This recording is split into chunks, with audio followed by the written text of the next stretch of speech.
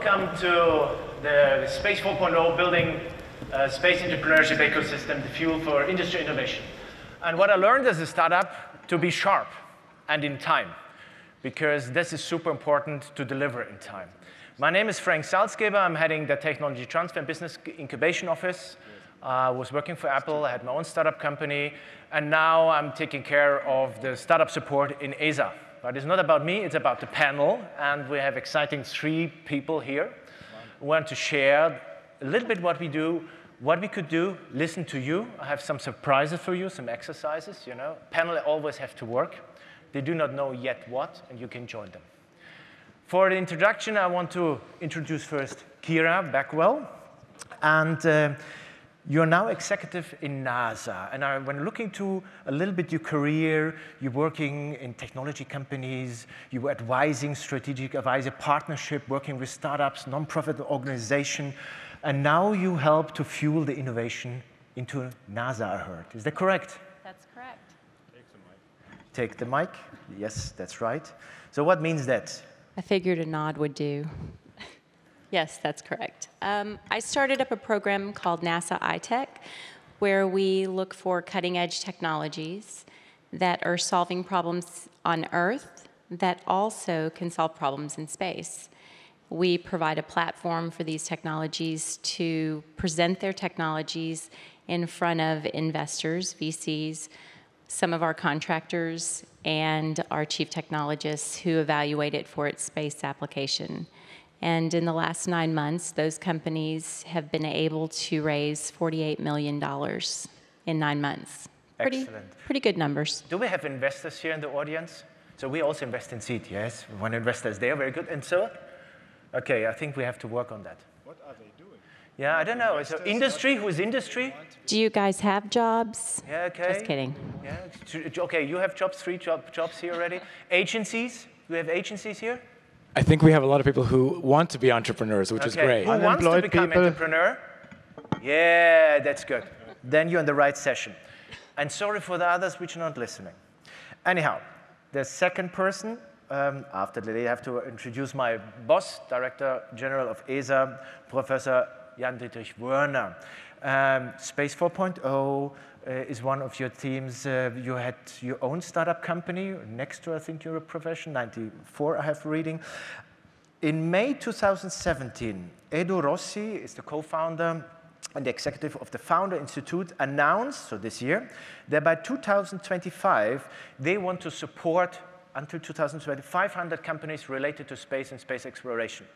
You announced last week that ESA has already supported 500, so is Mr. Rossi too late? No, we are happy if there are many, many others to support, and if there is a competition who is supporting most, I'm just happy. I don't want have to be the first or the biggest. We are doing our job, and each and every company coming out of ESA with our support is nice. That's all. Okay, so competition is good. Some lessons learned when you started the company in '94, because now I have to ask you as an entrepreneur. Again? What was the lessons learned in '94 when you created a company? Failure is not an option. No, failure is just a data point. So this is much better than failure is not an option. No, this company still exists. We modified it twice. And I will not go into detail because this is unfortunately not an advertisement podium. The lesson I learned is really you have to take risk, you have to be ready for that, and sometimes you have also to be ready to do some disruptive ideas, even if you do not know whether you will get money out of that the next day. So I would always say, do what you like to do and where you really think you personally can put the best power in it. If it's successful or not, of course, the market will decide. But if you do something just in order to make the market happy, you will be unhappy very soon. And therefore, this is not a good solution. I'll give you another thing for that. If you look, for instance, concerning the income, people are always believing the more income I have, the luckier I am. There is a serious investigation about income and how lucky or how happy the people are. And the situation is, this is not a linear extrapolation. The more money you earn personally, the happier you are. And this is a very important message. Now the curve goes like this, so it starts linearly. If you have no money, you are unhappy. Okay, if you get a little bit more, you are happier. But then this curve got a curvature and goes more or less horizontally.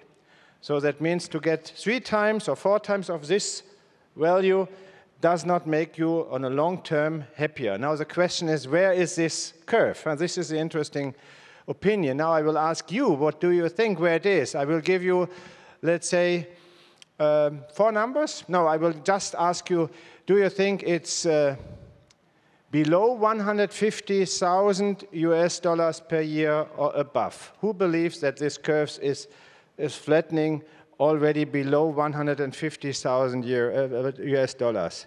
What city do I live in? 140,000, below 140,000, below 130,000, below 120,000, yearly income, below 100.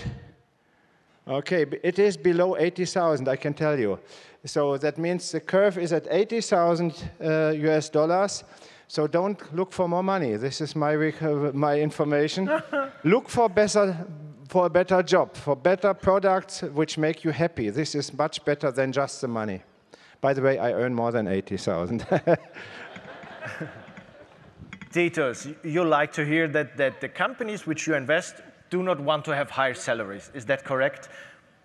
Well, before getting to the companies, maybe I should just say a little bit about what we do, just to give some context before I jump into the salaries and founders. So we're an early stage venture capital firm. We actually stay with our companies through the life cycle of their journey. So as an example, we were early investors in a company called Spire in 2012. And to this day, I still have monthly calls or meetings with Peter, the CEO. Our sweet spot is helping companies go global. And that's because that's a pain point that we found as entrepreneurs when we were building our global businesses. So myself and my 2 co-founders. And what we found was that there weren't many venture capital investors who had actually built cross-border businesses. And so we've got team members in Silicon Valley, Hong Kong, Singapore, Tokyo, Dubai, and as of this week, we just added India. So it's been a nice week. And our portfolio is just over 50 companies worth 1.5 billion US. And our investors are not just financial, they also want something strategic and our partners. So with that context, back to the salaries and the entrepreneurs. We see a huge range. So I just had a meeting with one of our founders in Silicon Valley. He gives himself a 0 salary. And he was saying, at what point should I start to pay myself? And as a VC, on the one hand, I'm super impressed that he's been able to run the company like that. But at the same time, that's not sustainable. So we want him to pay himself a market salary. On the other extreme, one of our other Silicon Valley companies, there's a competitor trying to poach people for starting salaries of 400,000 US dollars for a mid-level engineer, right? And so you get all the extremes. And when we look at it, it comes back to the fact that talent is the key to each startup and company. And I think Peter from Rocket Lab was talking about that. It's not the product, it's the people that are making the company. And so if you're running your company, you've got to figure out what you need to pay your employees, right? Whether it's through equity, whether it's through salary. And there's different solutions for different companies. Obviously, salaries in Estonia are different from salaries in Silicon Valley. I have the point of motivation, and I'm just looking for my first hero, and I lost his helmet, so it's a little bit small, you can't see it, so I make it a little bit bigger. So that was my first hero when I was 9. It's a Lego astronaut, but somewhere in my pocket I lost the helmet, so he's dying now at the moment. I'm sorry for him. So, and when we speak about entrepreneurship, I hear a lot it's about flexibility, it's about curiosity, like Jan always saying. What was your first hero? Mine? Yes. I don't know. I really don't know. Maybe nobody knows, but Old Shatterhand, this is a person from in a book from Karl May, which was in a Western. He never was in the United States, this author. This was really a hero for me. But I will answer the question in a little bit different way, because dreams is something important. There was a race driver who was the head of the Ferrari team. And I asked him, how do you select people for your team? And this comes close to the question what you're asking. And he said, yes, I asked them just, what is your motivation? Why to come to Ferrari? And if they say, it was my dream all the life to become a member of the Ferrari team, he does not take him or her. Because this is the same with a person, with a hero. If you just have the dream, I want to be an astronaut, it might be exactly the same, because the very next day, the dream is over. So it's done. He is a member of Ferrari. He is an astronaut if he flew. So the danger is that the dream is fulfilled, and then you are in a boring phase. Maybe not that extreme case, but this is something. So if you have a dream just to be something, that's really dangerous. So this guy said, when the person is saying, I want to make Ferrari the fastest car in the world championship, then this is a dream which is really difficult to achieve, not on the first day, not on the second day. It's long-lasting, and this is much better. So my recommendation would be not to have just a hero as a dream, but to have something which is really driving you for a longer time, to have a product, to have new ideas. And by the way, if I say I just want to have the cheapest mobile phone on the market, this is also gone afterwards. So it's better one dream to have already a second dream afterwards, and so on. So dream by dream by dream, you go into the future. So the question to the others, what drives you? What you do today? Because I think only making the maximum profit, it's nice, but then we're back to the question. No, in my case, I was lucky with my development. So the office, which I still have, this civil engineering office, we are always trying to try things which nobody tried before. For instance, we built the first acrylic glass bridge. It was a failure, yes, because we got some cracks, and some other people thought we have to demolish it. But for us, it was great. Now we are looking for the next type, totally different material. As a person, I was lucky. I was president of a university. After several years, I got what I wanted to do, so I changed my dreams. I got the next position as the head of the German Aerospace Center. I stayed there for another 8 years. And then, okay, I looked for the next one, and now I'm in my final round, close for departing. I mean, in my age. But if you have another dream for me, I will dream it. Okay. Kira, because bringing startups to NASA, I think you have to be as passionate, and we discussed it yesterday. Stubborn is not the right word, heard, but there are nicer words. Tenacious. Tenacious. Tenacious. And because I think this is also a typical synonym for startup companies. Absolutely. And so the question is, how do I survive every day? For example, because you are burning the same midnight oil as the startups, I guess. I am. I probably work 60 to 70 hours a week at least. But it goes back to what drives me. I love what I do. And I gave this example to you last night when we were kind of talking about things.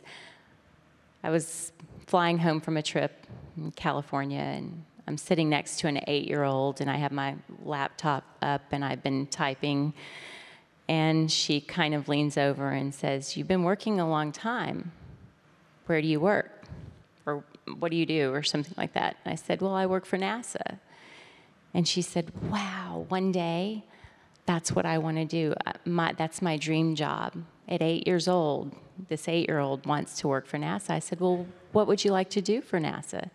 And I thought she'd say astronaut, but instead she said, "I want to build robots someday for NASA."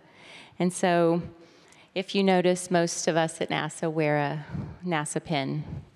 If you're from NASA, well, at least at headquarters, you actually have to swear in when you receive your pin. It's sort of this official kind of ceremony. And so I take my pin off, and I pin it on the 8-year-old girl.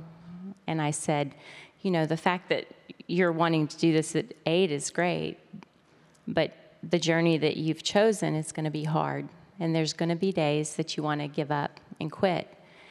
And so when you decide you want to give up and quit, I want you to look back at this little pin, which is the NASA meatball, so that it inspires you to not give up, so that you can pursue that dream. The end of the day, when I look back and I go, why do I do what I do? It's because of 8-year-old little girls like that who've decided that that's their dream or that's their passion. It's because of the entrepreneurs at 22 years old that are developing medical devices so that they can save lives, so that they can change the world. And so for me, if I can take the NASA meatball that inspires people across the globe to pursue their dreams, that inspires them to dream bigger dreams, to tackle the impossible, if I can help the entrepreneurs to develop those technologies to help us get to where we need to be, if I can use it as a platform to help them raise $48 million in 9 months, then it's why I get up every morning. Titus, is that the same? Oh yeah, you may applaud, that's fine. Investing in space, you need the same passion because it's not a return after 2 years, isn't it? Yeah, so it's very interesting. You'd think that as a private sector VC, I might have a very different view, right? To be focused more on the numbers. And while the numbers are important, and those are the minimum stakes to get involved as an investor in a company, ultimately, when we think of our business, our big mission is what we call building global ecosystems. And so you can't get any more abstract than that. When we think about space and the opportunity here, I was giving this talk over the weekend to some of the members of parliament, and what I emphasized was that we need to bring space down to earth. And it was similarly for my daughter. So the example I used was that my daughter right now is an email expert. For her birthday at age 7, she asked her brother for a Gmail account. And she's obviously an expert in apps. And the internet and the ecosystem and the startups around the internet have really honed in on that customer discovery and user experience so that even my 7-year-old daughter is an expert. When you think about space as an industry, there's a big gap, right? Forget about 7-year-old kids just trying to figure out whether anyone can get access to space and space technology and applications is a big barrier. So for us, to tie that back to our approach, we're investors in some infrastructure companies in space, but what we're really excited about is then the applications on top of that. And I heard some of the panelists talking earlier today, some of the entrepreneurs, about that value chain, right? Building up, first of all, the infrastructure, then the applications. We do think it's early, but when you think back 20 years ago or 30 years ago to people involved in the internet, the entrepreneurs, the VCs, it lasted 20 to 30 years of benefit. And so I would say that whether you're an entrepreneur, whether you're a VC investor, whether you're a government, a country, now is the time to be unleashing this private sector innovation and entrepreneurship. Because when I look back in 30 years and then my daughter is 37, I want to be able to say, yeah, I had that little bit, that we made that little dent in this story. And so that's what motivates me. Is that why agencies should support entrepreneurship and startups? Because in the industry panel before, we say, yeah, leave it to industry. But I see industry is not doing it, to be frank. So is not that the reason why the agency help? The Irish have a very nice saying, on the shoulders of the giants, you say further. Are you the giants? The problem, if I'm just going to jump right in, the problem is it's both, okay? It's not one or the other.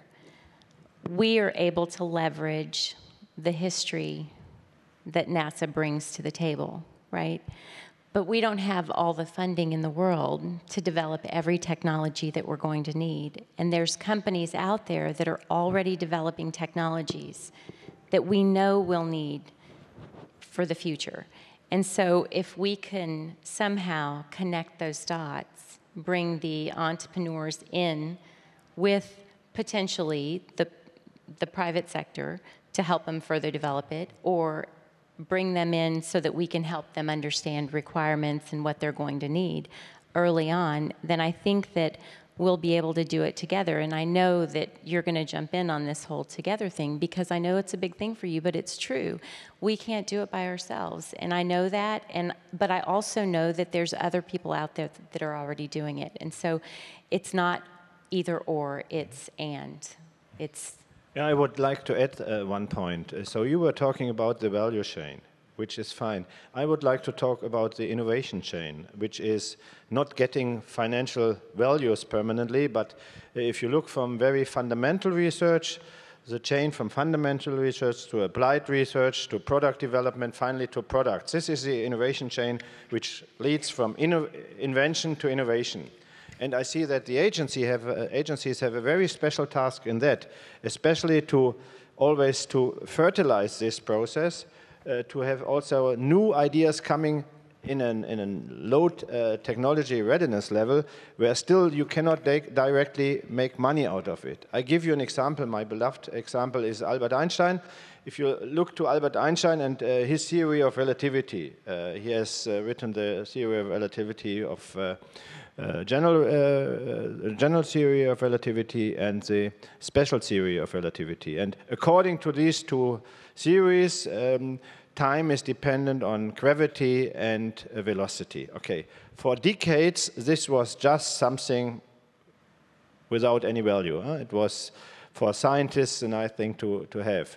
A typical agency action would be for me to support even those type of developments also in the very early phase.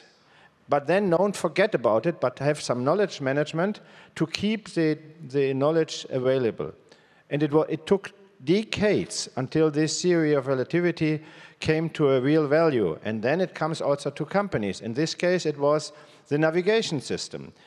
Satellite navigation, without knowing that time is dependent on gravity and time is dependent on velocity, the clocks on board of navigation satellites would give signals which lead to an error of about 500 meters in 1 hour.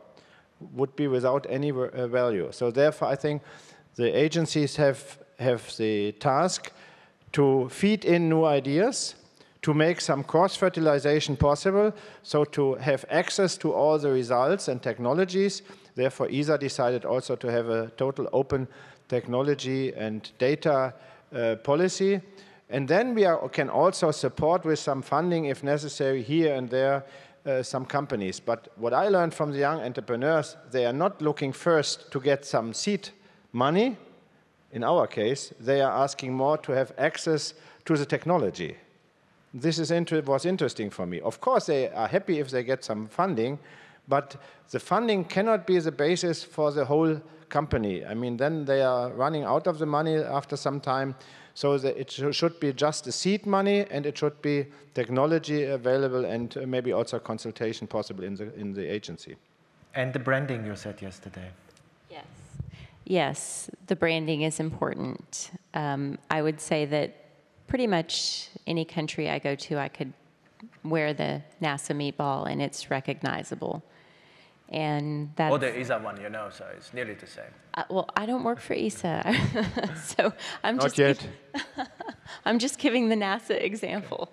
But I know that it's true that the example I gave you with the 8-year-olds. I mean, I took the pin off, and when I gave it to her, she began to tear up as I pinned it on her, and I began to tear up. But it inspires people to dream bigger dreams, and it's amazing to me that all you have to do is show the meatball, and that branding carries a lot of weight.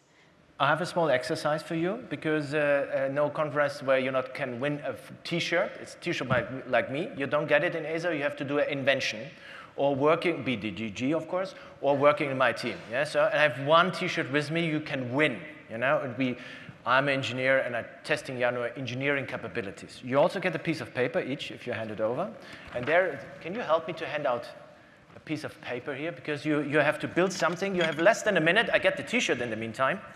So, and I want to any construction, and the way is you have to fly the furthest. So the distance counts. And I just get the T-shirt, not that I So it's packed, you know, you have to wash it before. So I didn't word it. It's an L. So even I have an M, so it wasn't. So I'm looking, it should be super quick, you know, and then I say stop. So I count to 10. Yeah, quick, go, start. You'll get less in a minute. Yes, the distance counts. The only thing with the distance, any construction is allowed. Distance. Have everybody a piece of paper? Copy is totally allowed, huh? Okay? Who knows the test, don't do it. Come on, quicker. We have to speed up the time of the big primes before. Okay. I want to get rid of that. Is everybody ready? Yes. Huh? I have to. No?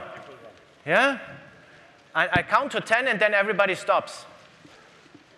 1, 2, 3, 4, 5, 6, 7, 8, 9, 10. So stop. Okay? Wait. So who's starting? The audience starts. Okay. 1, 2, 3. Yeah, throw. You both throw. Okay. Very good. Okay, good. So you saw some people, the ball. You know what the people say when I do with the student? They're cheating. Huh? So you don't get T-shirts because you're not in the audience. So who was the fastest in the audience? Yeah? Huh? No. Who was the fastest? There? Who was the fastest? Yeah. So you? No. There. It was the topper. In the pink. You come to me. Here's the T-shirt. Huh?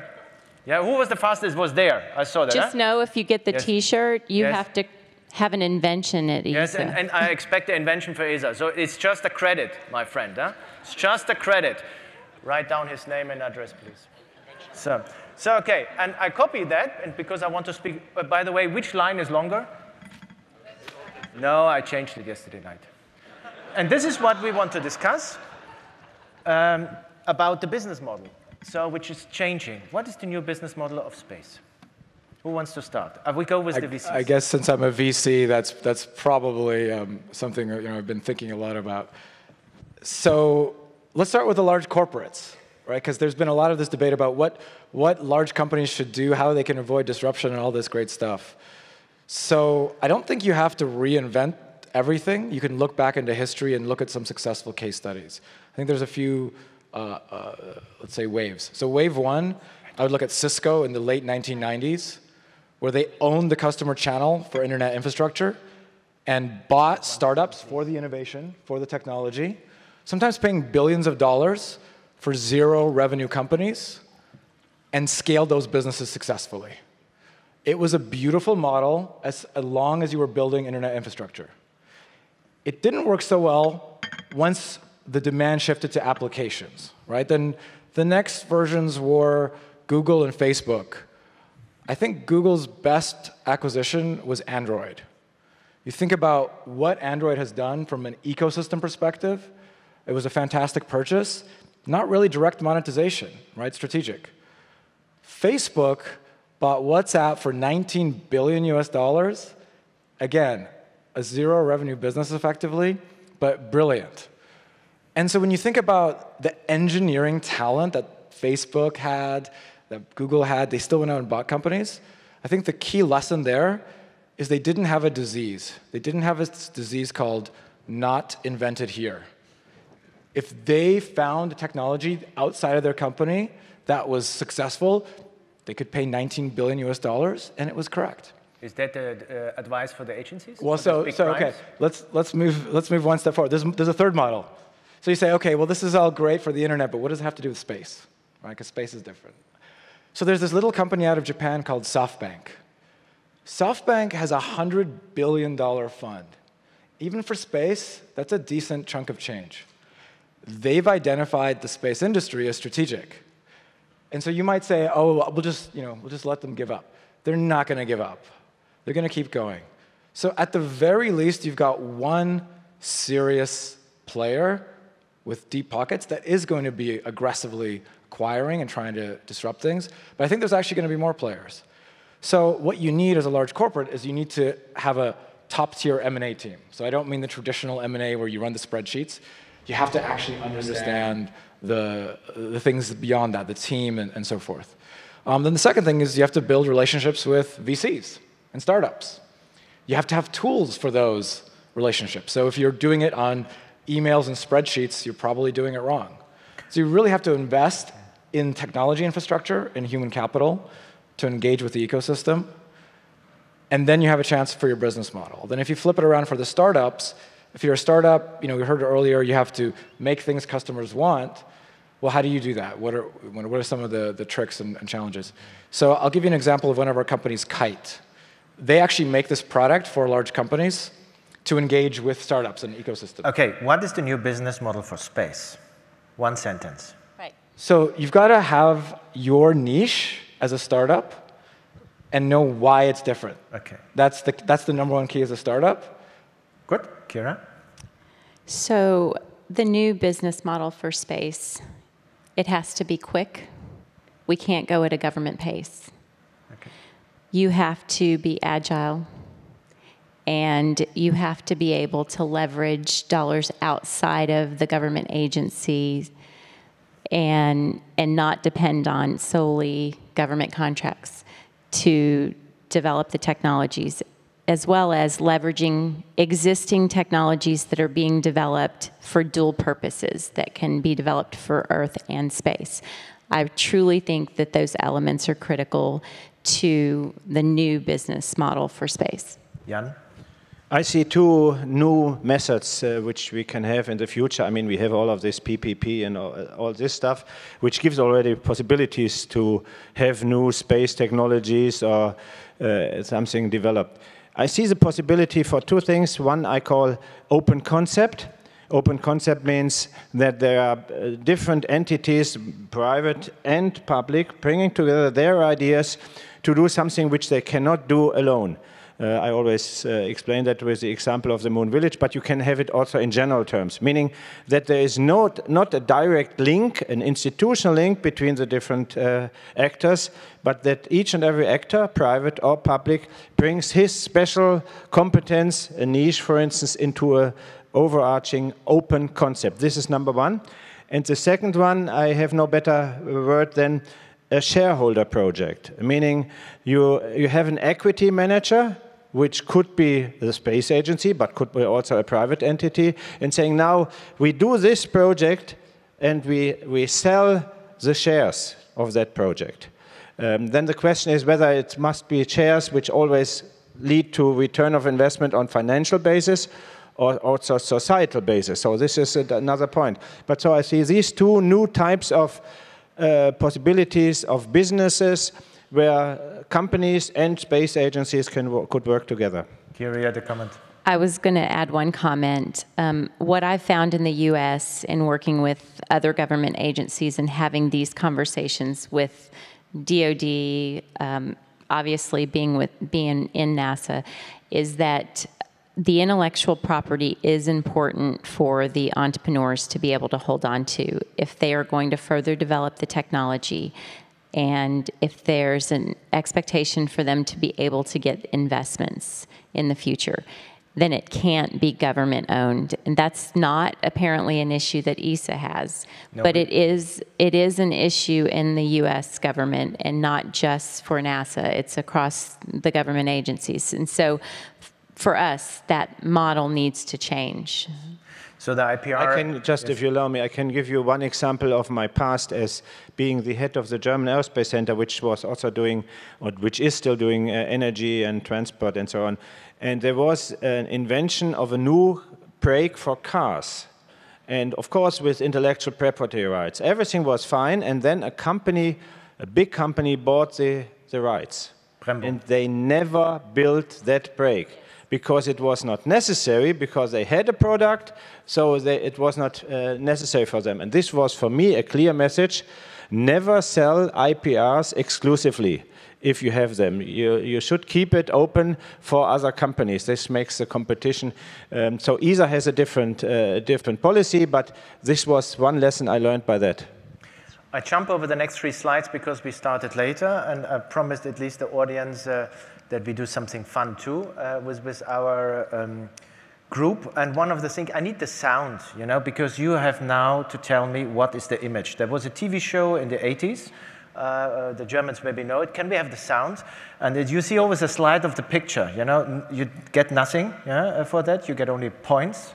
And the what last can we one, do with the points? Yeah, you see, you exchange it with me, with free flowers T-shirts, for that. brownie points, you know, brownie points.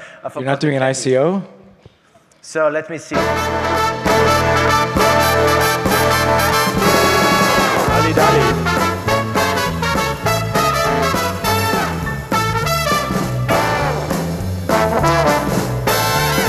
No, nobody?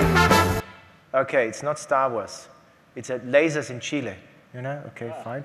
You were there, you should know it, so that was an advantage to you. But no, it was cloudy on that day. Okay. And that is the reason whenever Tim Dessous, the former Director General, asked me, will you come again to Chile? I said, no, it's always cloudy over there. I was only 1 day there, and it was cloudy, and he's still disappointed because I tell everybody it's always cloudy in Chile, whenever I'm there. that was nasty, I know. Or it could have been the alcohol, I don't know. No. It's the altitude, it's the altitude. Okay, another one which is more easy because it has really a space relation. It has to do with a TV show out of Britain in the 70s.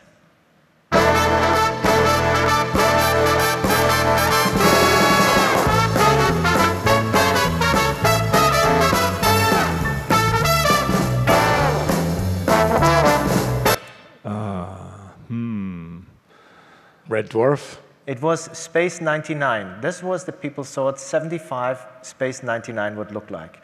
And I thought it's very similar to what we're discussing here when you're looking at the moon village. Okay, sorry, I keep my brownie points. Yes, Thank we you don't very get much. brownie points. I'm looking a little bit to the watch. I have more questions. I had much more questions, but we're running out of time for several reasons. But looking to that, I want that you think about that very short. Like Luxembourg, each of you get 200 million, and you would have to invest in space-related entrepreneurship. What would you do? I would do a competition, and I would not put 200 million directly on the table. I would separate, let's say, 50, and then going down so that I have more than just one award. Okay. Pity, I thought he said, I give it to you, Frank, but I failed, that's fine. You got it anyhow, so why should I do it so this way? Just kidding. Okay. Kira, maybe... I would take the 200 million and invest in the various companies that have been a part of iTech because they're pretty stellar. Would you take shares? Would I take shares of the companies? Well, if I was a VC and investing, of course. But see, the government owns it all. A VC, you get to negotiate with. Okay. So yes. Titus? Well, since there's no return objective here, I take the 200 million and invest it in education. I think the ROI of training the next generation of talent. Investing for space-related entrepreneurship. Okay, in education for space-related entrepreneurship and talent. He'd start a space-related entrepreneurship program. Yes, and he's a VC. Yeah? This gives applause for a VC. These kind of VCs we need.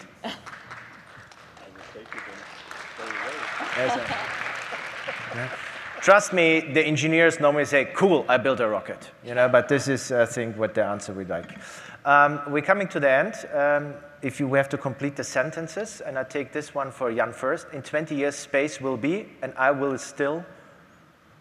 In 20 years, space will be the basis for the future. And I will still be close to death. Okay, nothing changes, that's good. We will tease you. No, we don't tease you. Startups will, Kira. Startups will continue to be a part of our society.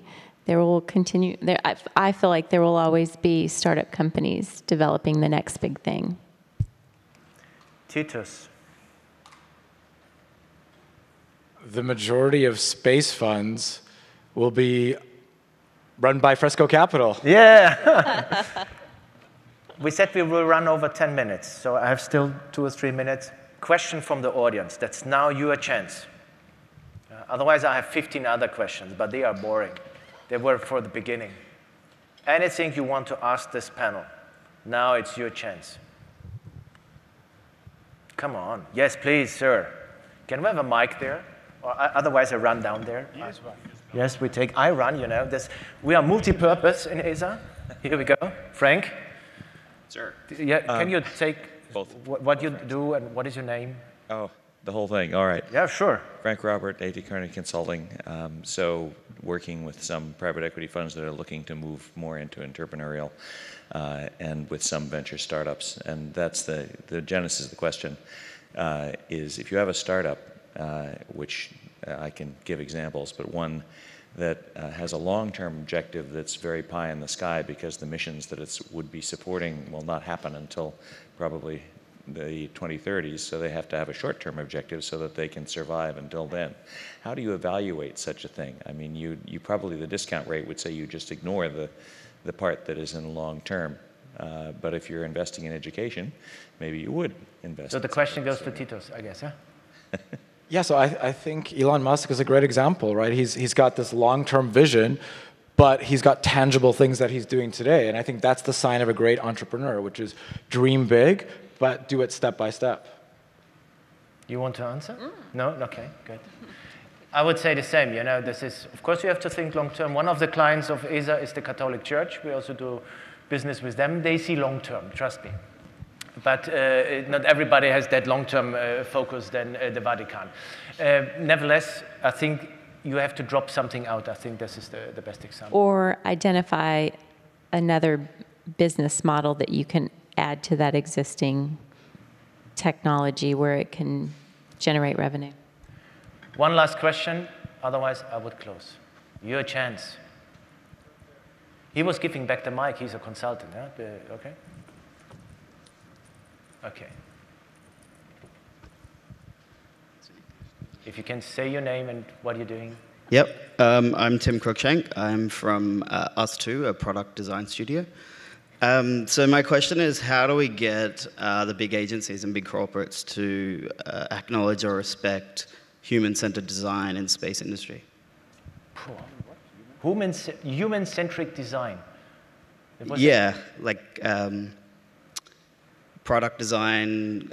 You were from Apple, right? You would have understood a lot about human-centered design. Yeah, I think on the ISS, if you go to the Russian segment, they have already different colors, walls, and so. There's a start, you know, they have a table. So that our astronaut, whatever we do, is not only pure technology, that it's also looking good, nice, touchable. That's what you mean?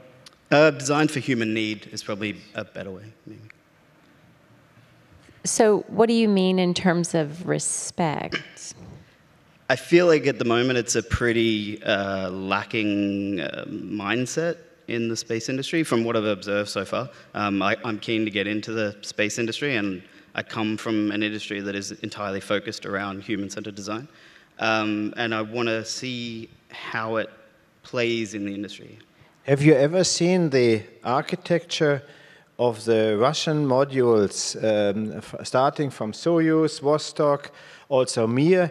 An architect, a female architect, Galeshova or something like that was her name. She designed all of this, exactly what you are saying. So I don't think that we are not human-centric, of course. We are with a spacecraft, if you mean that, we are first looking to the function.